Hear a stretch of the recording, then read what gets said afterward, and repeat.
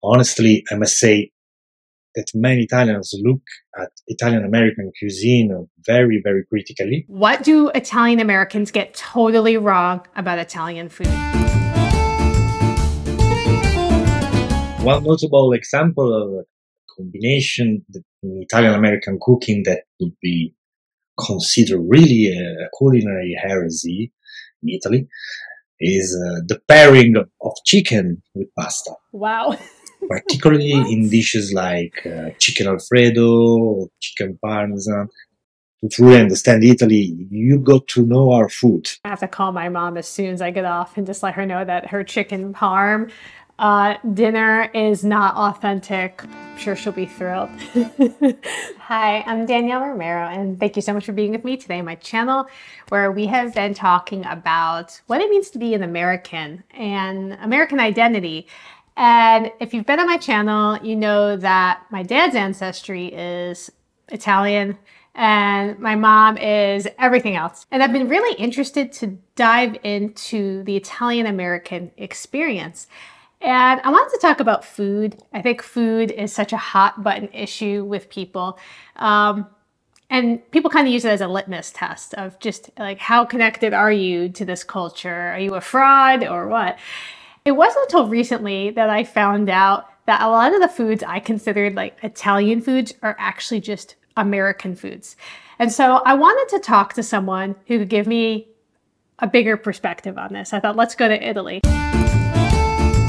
So enter Guido. He runs this hilarious blog. It's called whyitalians.com, and you should definitely go check it out. I will link to it below. He was born in Florence and he lives in Milan. He writes a blog that he says is to answer all the questions foreigners ask about Italians and how do Italians actually eat. Only issue is we were a little concerned about the internet connection, so instead of doing a live interview, he answered questions for me. I'm gonna watch the answers to those questions live with you right now and maybe stop and interject, and we're gonna talk about it. So I'm gonna let Guido introduce himself and we will dive in and find out, what do Italian Americans get totally wrong about Italian food?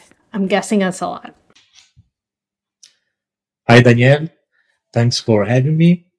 I'm Guido Pasquariello, a digital marketer and blogger.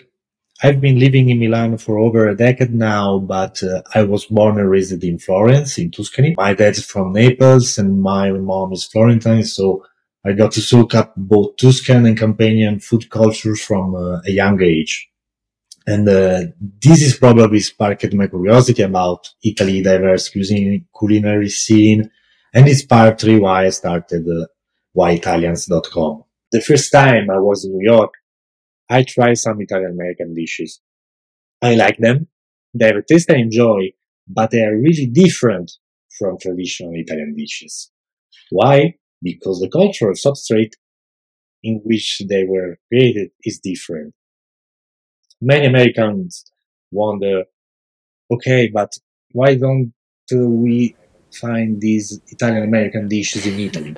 About a year ago, I decided to launch this new blog focusing on Italian eating habits and local regional food culture. When I first started writing, I knew I wanted to talk about food, but more from an eater perspective than a chef. I realized that there are millions of blogs out there doing a great job explaining Italy's famous recipe, but they often miss out on the cultural context of those dishes. I thought, a recipe blog should stick to recipe, right? It is normal because when you're about to cook, you're not looking to deep dive into history or culture. You just want to cook. So I figured, why not flip the script and create a food blog that's not so much about replicating Italian dishes, but about understanding the why behind them. I try to bust myths, stereotypes, and explain. To truly understand Italy, you got to know our food. Because for Italy, cuisine is not just a series of recipe or a list of ingredients. It's one of the fundamental building blocks of our culture. And it's not easy or immediate to mix it with new things. What's been interesting to me is I'm learning about the Italian American experience. Is that I know the reunification of Italy that was less than 200 years ago, right? But when we're talking about that area of what we now call Italy, that culture, it is so old. It is ancient, and what he's saying, this idea of it's not easy to just mix in a new thing and have something new happen. And it's a very different dynamic than I feel like what you have in the United States. We're such a young nation. And, I think a lot of the foods that we eat, we don't even realize reflect the fusion that is occurring here. And we think that's kind of the original. But it's not, it's our own American version. Especially in recent times, Italy is aware of our cuisine's richness and does everything to defend and pass it on. Even if sometimes this led to some exaggerations. But the interesting thing isn't about what's better than what, but it's understanding the difference and why two related cuisines are also so diverse. All right, so my next question for Guido was that many Italian American dishes we sometimes assume were imported from Italy with our immigrant ancestors, like pizza, baked ziti, lasagna, chicken parm with pasta. I was asking if there were any dishes that Americans might be surprised to learn actually originated not in Italy, but they came from the United States. Of course, Italian American cuisine has literally invented many dishes with Italian taste or memory, but that didn't exist here and never arrived here in Italy. Among the most striking, spaghetti and meatballs. While meatballs are common in Italy, they're typically served on their own. Yes, there are first courses in southern Italy with kind of mini meatballs in their pasta, but they're definitely not the spaghetti and meatballs that you have. Mini meatballs? Mini meatballs? Where have mini meatballs been my whole life? The combination of spaghetti and large meatballs in tomato sauce is distinctly Italian-American creation. I'm not saying that today there isn't a restaurant in Italy that serves them, but it's definitely a dish that's very complicated to find it here. Staying on pasta, fettuccine Alfredo. It's true that they were born in Rome by Alfredo di Lelio, but today they are practically unknown here, or simply served as pasta al burro, pasta with butter. The creamy version, known as fettuccine Alfredo, was Oh my God, are popularized you and kidding me? modified in the United States, gaining that richer and more buttery flavor profile that is known today. Stop and say that. I'm such a fraud. My kids really like when I make fettuccine Alfredo like from scratch at home, and I always feel like I'm there like mixing the sauce at the stove. I'm like feeling really in touch with my Italian roots, and yeah, I'm just making an American dish right now for my American kids, and that's interesting. It's interesting. And I think that garlic bread is a perfect example. Yes, in Italy we eat bread with garlic, especially in my region of origin in Tuscany. The dishes like fettunta or the more well-known bruschetta.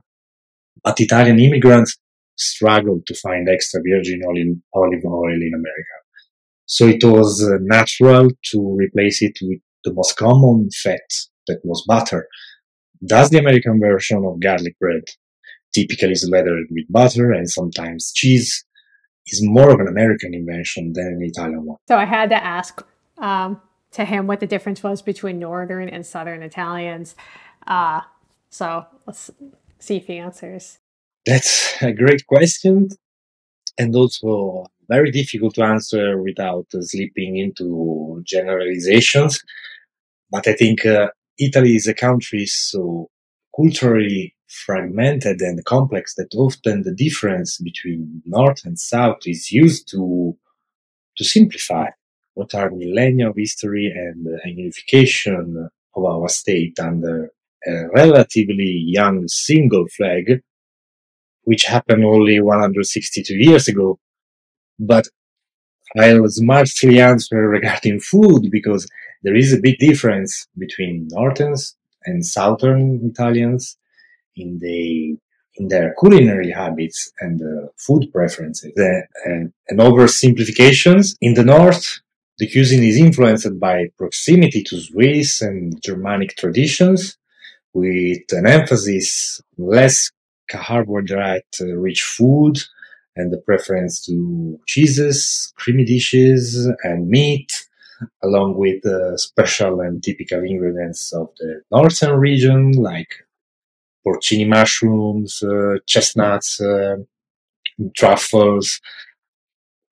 In contrast, in the south, the diet is richer in carbohydrates, with a greater amount of pasta and bread consumed daily. Generalizing, southern cuisine is more elaborate and influenced by proximity to the sea, with the frequent use of fish, plus rich in products like olive oil, olives, pistachios, tomatoes, and then a variety of fresh pasta in many different shapes. Okay, so my next question for him was, is there a combination in Italian American food that would be considered like cultural or, culinary heresy in Italy? Wow, I say there are Wow. quite a few. One notable example of a combination in Italian American cooking that would be considered really a culinary heresy in Italy is the pairing of chicken with pasta, particularly in What? dishes like chicken Alfredo or chicken Parmesan. In traditional Italian cuisine, What? mixing I poultry feel with like I've been pasta lied is to my whole very life. uncommon.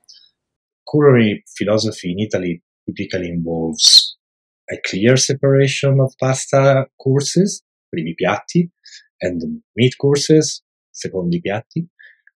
But again, this difference, if you really want to dive deeper, is found to be mainly a cultural rather than a taste matter.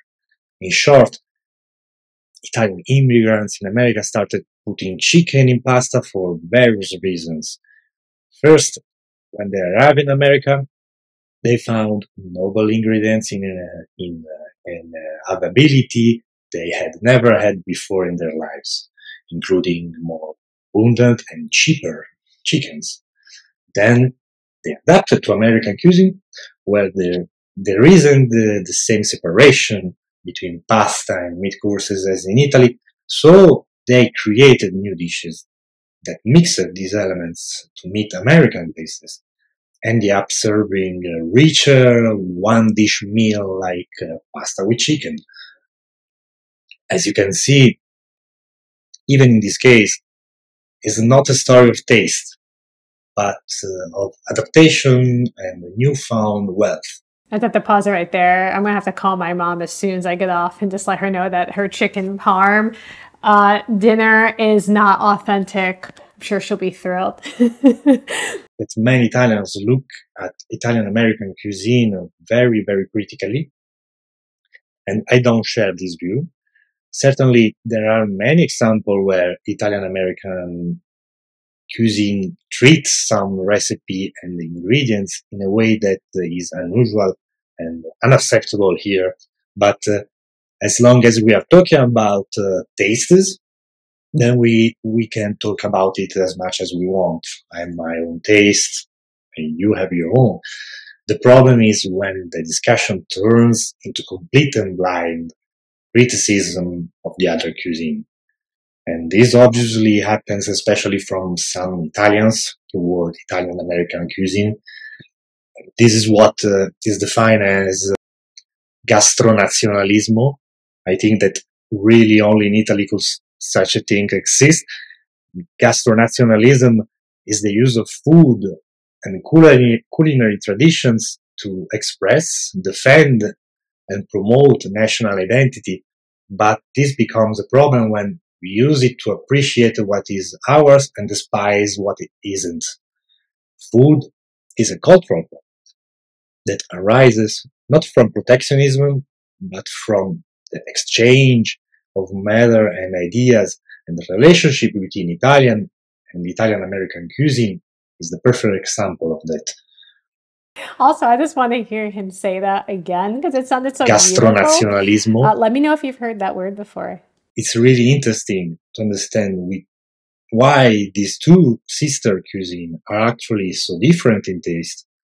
It's obviously a cultural matter, but this is not a reason to despise and attack a different view from ours view regarding food also. So I just thought it was so interesting how he's calling these two cuisines, because I think we've recognized that they are, but I think sometimes there's this idea of like, well, Italian American cuisine is just Americans eating Italian food, and that is not the case at all. Most of these people coming from lower social classes and living in southern Italy, and so to better fortune outside Italy, despite having few possessions and sometimes facing negative views of Italy that almost forced them to leave. They often had one thing in common, that was their food culture. Not in the sense of a specific recipe to pass it on, but using food as a connective tissue within society. We know these immigrants face numerous challenges, including discrimination and integration difficulties, but they significantly contributed to American society and culture. Americans interested in Italian cuisine might have about dishes that are considered 100% Italian, but are actually 100% American, or better, Italian American. Wow, so I'm positive. That is so profound. That is so profound. The idea of bringing over a food culture. It's not that they brought a specific recipe necessarily that's been passed down, but this idea of food as a connective tissue within society. This led to the birth of Italian-American cuisine in America, reflecting a new culture, the one of Italian immigrants adapting to the life in the US. I don't know why. I feel like that just, I just started to tear up hearing that, which is really weird. I guess that's the problem of listening to it live for the first time. I think just, my dad's side of the family, predominantly all of my ancestors, not all of them, but most of my ancestors were immigrants to the United States. And it's kind of incredible because when they come here, something new has started. It's a new culture. And even this Italian-American cuisine, it sounds like, is reflecting that new culture. And it's very different than what was already here in the United States at the time. And it's going to be a little different than from where they were back home. And I think a lot of times we as Americans, I'll speak for myself, we sometimes feel like we don't have a culture. And there's a lot of joking about that. But I don't think that's really the case. And so something about what he said just kind of struck a chord with me.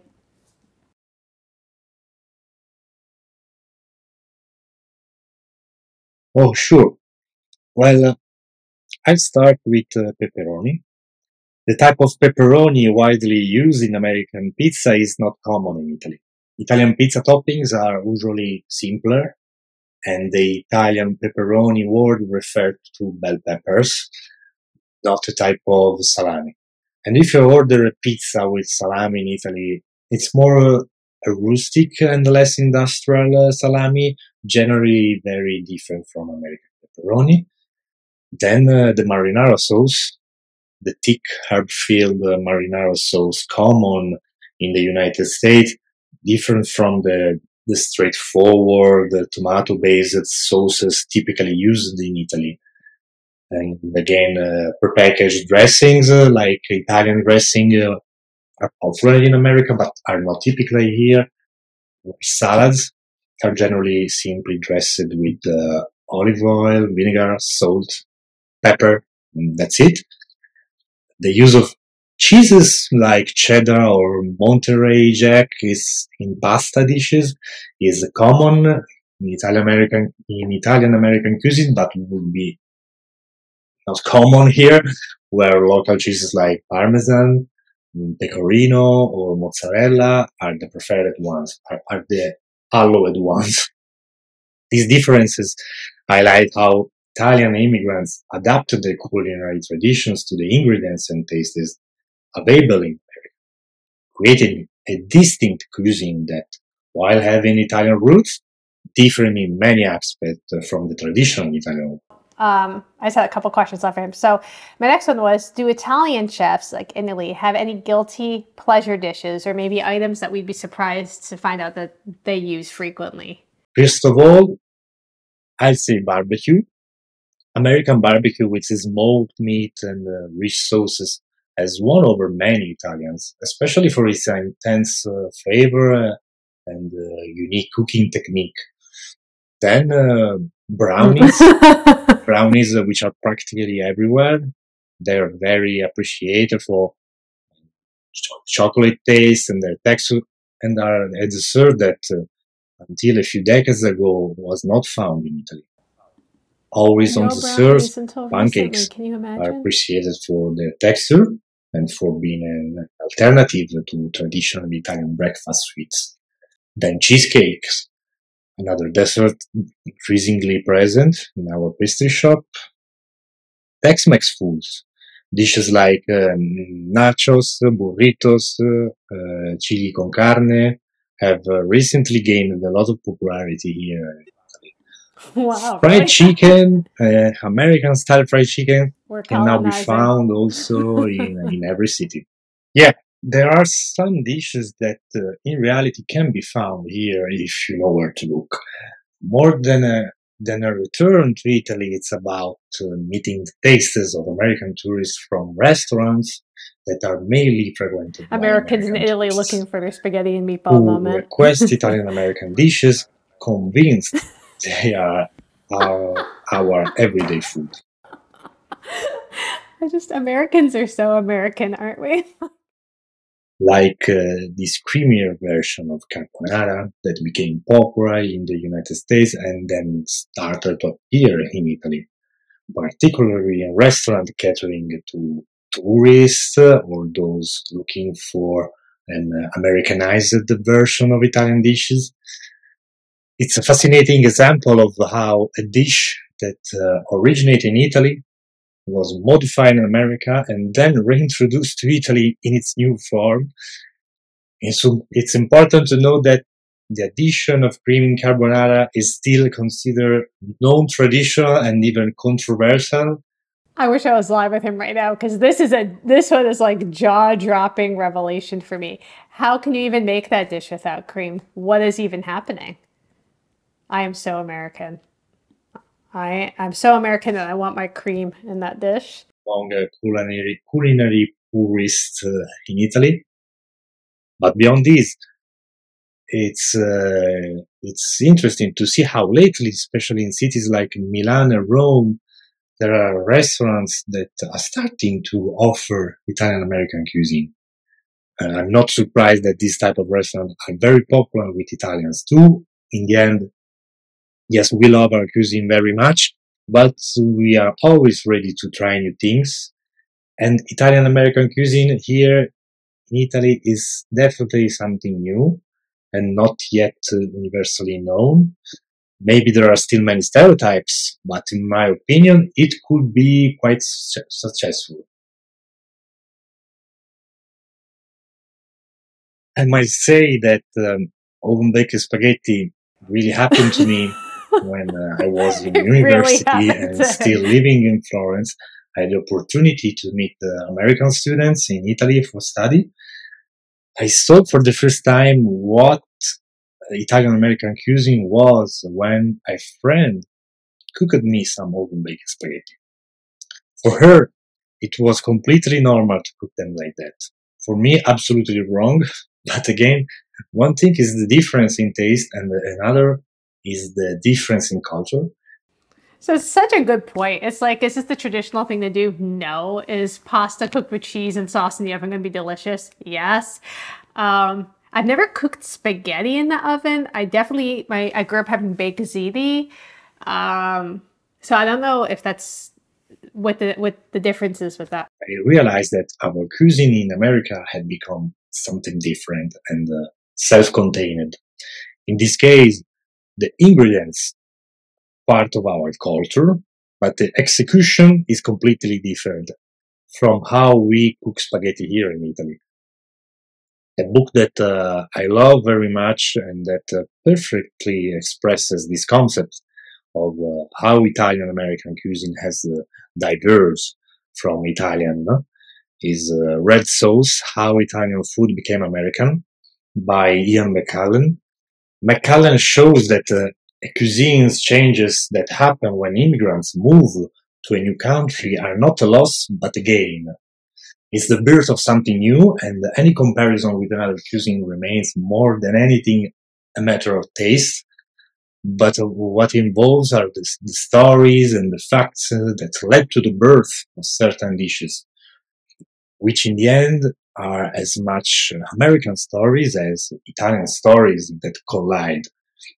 So beautiful and so profound. I hope, as I'm working on this channel, it started from this point of me, digging into my family history, and it's expanded out. But at the end of the day, this idea of giving time to these stories and seeing how things have come together to create this new thing, whether it is, family traditions, that we take for granted that we don't have, but we do have. I remember growing up in New York as a little girl, and there was this Italian bakery. It was called Bella Napoli. My grandpa would bring me there, and when you walked in, there was just like this completely crazy pastry case that they had fresh bread in the back, and then on the side there was like almost like a diner feel. You could sit down, order a cup of coffee, order a pastry, sit and talk. I remember the white bags, they were kind of waxy.